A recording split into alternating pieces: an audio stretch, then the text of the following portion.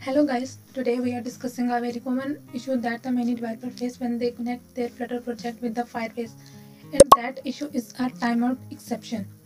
Firstly, we discuss why it is occur. It is occur because when we are running this command, it activates the FlutterFire CLI version outdated. So that's caused the issue when it is communicating with a Firebase. To resolve this issue, we simply add this in front of our that command.